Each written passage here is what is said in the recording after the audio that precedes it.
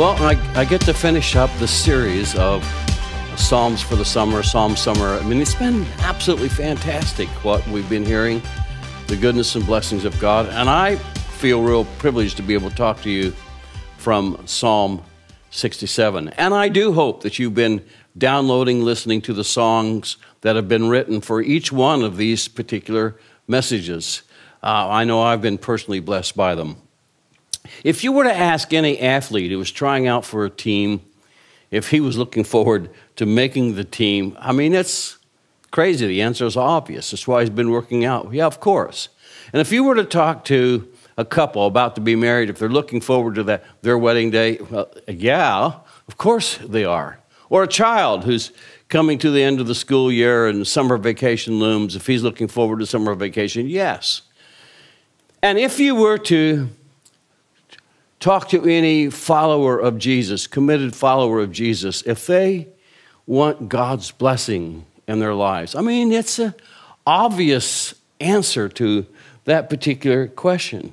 Why? Because God's blessings for us is ultimately good. God has good things in store for us, His children. So we, His followers, we long for that. We long for God's graciousness and blessing to be upon us. We want God to bless our entire lives. We want God to bless our homes. We want Him to bless us in our particular profession or occupation. We want a good health. We want great relationships and marriages. We want God's blessing.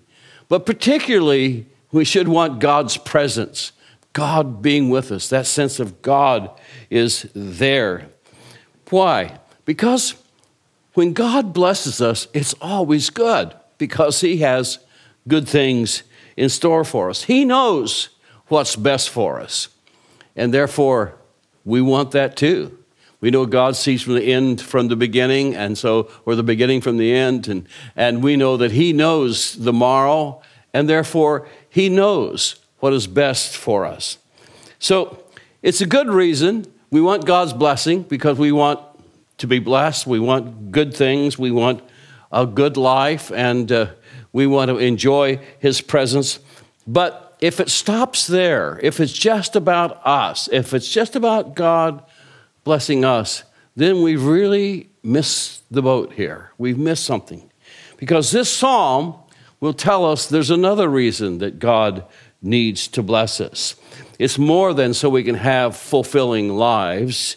He wants to bless us and take us to another level. That the blessing that He gives to us, we become a conduit for. Not a reservoir for it, but a conduit. He blesses us that it might flow out of us, and that we, in turn, through Him, might be a blessing to others.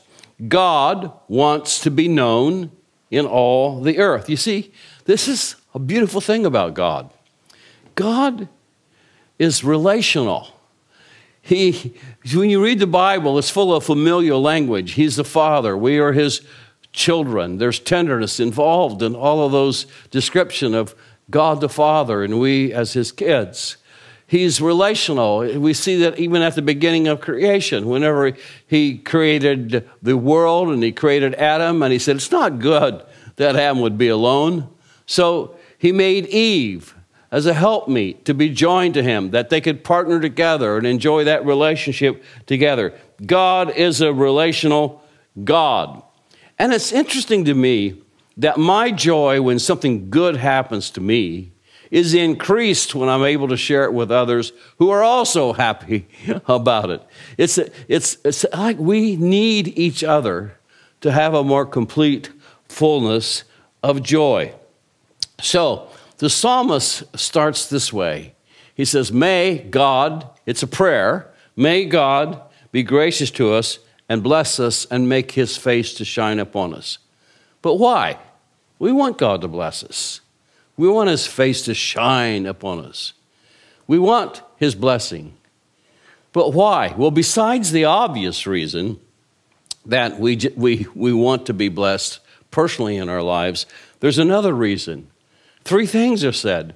Verse 2, he says, this is why we want God to be gracious to us and have His face shine upon us. that his way may be known on the earth. And then in verse 3, that people may know him and praise him. And then verse 7, that the people on the earth may fear him or reverence him and worship him. Bless us that through us, other people will come to know the wonder and majesty, mercy and grace of our Heavenly Father. God wants people to know him and also to know about him, to know that he's a God of equity and justice and grace and mercy and love. Know about him objectively, but know him as well personally. Know those things in our own heart and life. You see, we don't really have to convince God. God wants to be gracious to us. He wants to bless us. And there is one true and living God, and he wants to be known by all peoples. He wants us to know him personally. He wants us to know him objectively. You know, I just feel like a side note here. There's a scripture that I love so much in Psalm 85:10. And I like an earlier translation. It goes like this: mercy and truth have met together. Righteousness and peace have kissed each other. This is the image that comes to my mind when I think about God. Truth and mercy come into a room and sit around the table. And truth is carrying in his hand a folder, and it's about me. And it's not very complimentary. It has all these messes in my life. All true. Well, he did this, he did that. All true. And mercy is there. And something is happening between mercy and truth meeting together and discussing me or discussing you together. What comes out of that room is this: righteousness and peace have kissed each other. In other words, a way forward was found through our Lord Jesus Christ, who said, I will take upon myself the failures and sins of John. I'll pay that price. And there was a transferal. He took my sin and gave me his righteousness. Truth and mercy met together. But in the end, righteousness and peace have kissed each other. Now that's a blessing. That's something we want to share with others. We want others to experience that same kind of peace together. You see, God blesses us. He said in this psalm that the nations would be blessed. That is, all other kind of ethnic people groups would be blessed. And since God wills to be known, and since God is a relational God, and he wants a personal relationship and wants us to enjoy that, how does the writer of this psalm respond? Well, he responds in prayer. And so, all right, God wants to be known. I'm going to pray about that. And he prays. He prays that God would not only bless him, but would bless his people in such a way that they would come to know the greatness and graciousness of God. So he prays this way, verse 1. God, be gracious to us and bless us and cause your face to shine upon us. And this is the reason, because we want to be a conduit that through us, your way may be known on the earth. See how we are blessed. We pass that blessing on, your salvation among the nations. Now, this is foundational truth for us. God blesses us, not just for us, but for the sake of others. We see it throughout the Bible. There was a man named Abraham, and in Genesis 12, God said to Abraham, Abraham, I'm going to make you a great nation, and I'm going to bless you, and I'm going to make your name great, and in you, all the families of the earth will be blessed. I'm going to bless you, Abraham, that in you, all the families of the earth would be blessed. Isaiah put it this way. He says, I will give you as a light to the nations, that my salvation may reach to the ends of the earth. You see, Psalm 67 is an expression of God's purpose in prayer and should elicit prayers from us. It's the expression of God's purpose that should motivate us to pray. You see, I'm I'm weak. I can't do everything. I can't go to all these different nations, and neither can you.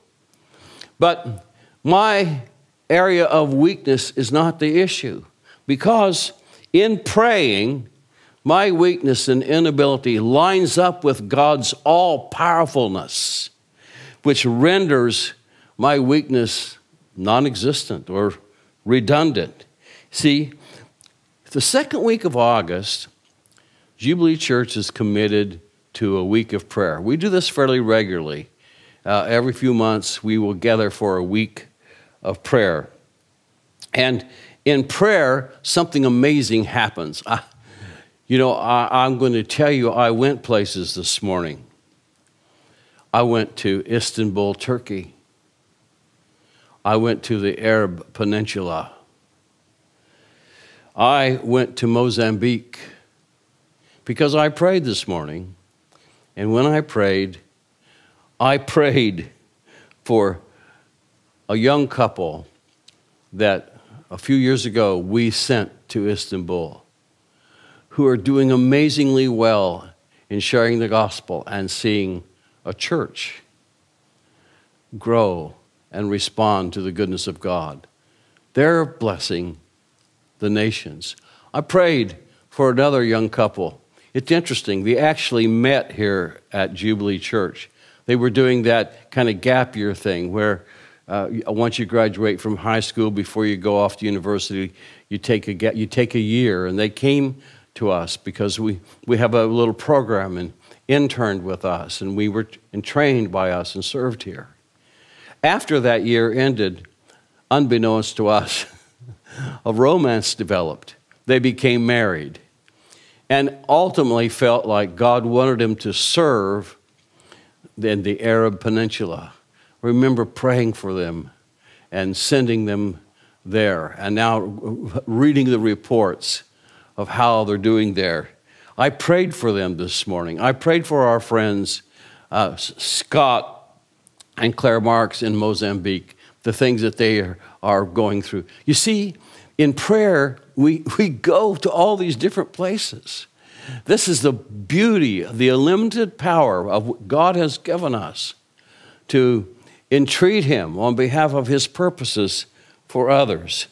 You see, you pray the expression of God's purpose, and God delights in our partnership with Him.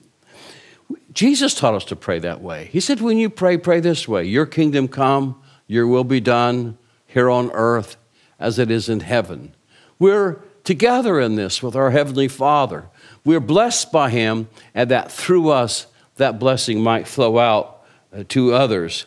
And God promises to bless us in particular because He wants us to be a blessing and to the nations. And to the degree that we are, it seems more blessing seems to come. God loves that. He loves to see His life and purpose increase in people throughout the earth. And so we pray for God's blessing, not only on us, but upon the nations. We pray, oh God, help me find a way to where I can share the goodness and the graciousness that you have so abundantly supplied to me. Now, Jubilee Church in St. Louis, it's been an amazing church, what God has done for us. And I think the reason for that is God is most likely to bless us when we bless the nations or when we bless others. Since God blesses us for the sake of others and other people groups and other nations, He's most likely to bless us when we're not a reservoir or a conduit, when we plan and train and send and pray for His blessing on others. You see, God wants to bless all people groups on the earth. He wants a family made up of every race, every nation, every ethnic group together that have found our commonality in our Heavenly Father. We as all His children. And so we pray for our nations. And you say, well, I'm not a missionary. No, I'm not suggesting that at all. I'm saying, how about you adopt a nation?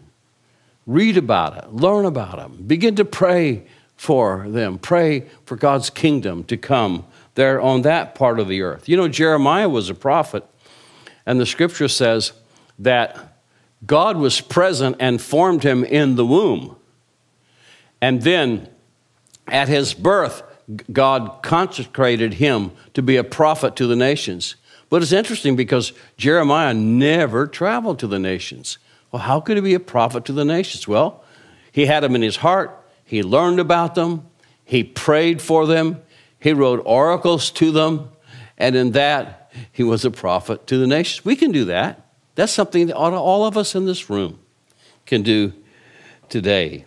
God blesses the church that pours itself out for unreached people, that loves people that, and that no one else loves, actually. It's why he's blessed Jubilee Church. We've been, from our very inception, I'll mention it in a minute, from our very inception, this has been the way we've been. More recently, we sent the Neelys, Dylan and Rebecca, to Kansas City. Now, he's a vital part of our church. But we want to give away to the others that God's kingdom would come to those places. And by the way, that church is doing really, really well. If you're listening from the Kansas City area, go visit King's Church. Meet Dylan. You'll see exactly what I'm talking about. And then we've given lots of money away, actually hundreds of thousands of dollars since our inception, to other people, to other churches, and into other nations. We've invested. Even this week, Brian Mowry is in New York, where he's meeting with 3 of our church planters, men who are starting churches in New York and in New Jersey. And he's impressed with the fact that it's not easy there and how they are pressing on. We're there. We're investing Brian there to be an encouragement and a strength, because that's our DNA. We give, and we've interned leaders, and we've trained people who want to start new churches, and we've been generous with people's needs. We've even attempted to set up some funding to help people adopt children that would otherwise not maybe have parents. A significant portion of our energy and resources given outside of ourselves. And therefore, God blesses us because we've caught on to this. He blesses us in order that we can be a conduit to bless others. We facilitate conferences and bring in church leaders from all around, that we might strengthen them and we might encourage them. Our staff works to put all that together. You see, we're most fulfilled when we join God in his purpose and to reach out to others, to be immersed in the river of God's blessing and to share what he's done in tangible ways with others. You know, the Dead Sea is dead. You know why it's dead? Because it has an inflow, but it has no outflow. It's a Dead Sea. I love Lake of the Ozarks. It has an inflow and it has an outflow, and it teems with life, birds and animals and fish, because it's a life-giving place, because it has an inflow and an outflow. That's what makes a church a life-giving place. It receives God's blessing, and it becomes an outflow or a conduit of God's blessing. So we reach out to others. And so I just want to challenge you who are engaged in church life, not to be a Sunday attender only, but to be truly engaged, not to just be a consumer, but someone who wants to give themselves to be a blessing as well. Be involved in a small group. Open up your home. These are things that you can do to be a blessing. Be a part of that prayer meeting week. You'll be blessed if you do. Be willing to serve and to step up, because we receive God's blessing to be a blessing. The point is, in redemptive history, the church is not a cruise ship, it's a battleship. And basically, it's wartime. To set captives free. Let me just tell you about the name Jubilee. in Scripture, Isaiah 61 talks about this year. The year of Jubilee in the Bible was every 50 years, and it was when all who had become enslaved were set free, all who had debt had their debt erased, and it was a year of freedom and joy. And Jesus takes that moment from Isaiah 61, and in Luke chapter 4, he repeats it, and he says, "The Spirit of the Lord is upon me because he's anointed me to proclaim good news to the poor. He has sent me to proclaim liberty to the captives and recovering of sight to the blind, to set at liberty those who are oppressed, and to proclaim the year of the Lord's favor," or to proclaim the year of Jubilee. And that's why we took the name Jubilee, because we want to be that kind of an outflow, to preach the good news, proclaim the poor, set at liberty the captives, and those who can't find a way to bring sight and direction. It's never just about hanging out and doing Christianese activities. You know, we had a pretty small beginning. In 1997, we were 22 people in St. Louis, but from the very beginning, we wanted to be a conduit of blessing, and we committed ourselves to that. And from that beginning, 24 years ago, as we determined to bless people and become a reproducing church, from a very small beginning to now a family of churches here in the United States, we have expanded into Georgia, Tennessee, Massachusetts, Maine, New Hampshire, Connecticut, New York, New Jersey, Illinois, Iowa, Washington, and Idaho, Oregon, Rhode Island. I'll probably miss a few states here. But even into other nations. We have churches that are part of our family here in the USA, in Mexico, and in Canada. But we're also part of a global family that is working in 70 different nations. What about you? How can you be a part of all that in the next 24 years? I urge you, let's not settle now. Let's not get on cruise control. Don't let God's blessing stop with you. We as a people, you as a person, as a church, let's be a conduit. We have a big God. We have a big vision, and God blesses us. I'm encouraging you, come on, join with us. Be engaged in the week. I believe it's beginning August 8th. Be involved. We're going to come together for a week of prayer, and this is how we're going to pray. God, be gracious to us and bless us and make your face to shine upon us, because we want your way known to others. We want them to know your saving power. We have the blessing of a new building in our 4th location in Sunset Hills, of which I'm a part. And when we went to get the approval of the alderman, we were turned down. I think we went back 2 or 3 times, and we were in prayer, and I felt God said, "I've turned the mind of an obstinate Pharaoh to let Israel go. I can do the same with these." And I remember praying about that, feeling that gave me hope and faith.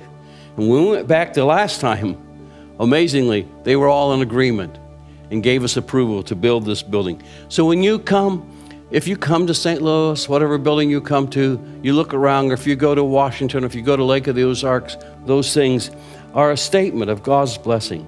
Nothing is impossible. So I want to urge you all to go all in. Don't hesitate. No retreat, no regrets, no reserve. Give yourself. Do what you can. God will open up other avenues by which you can be a blessing.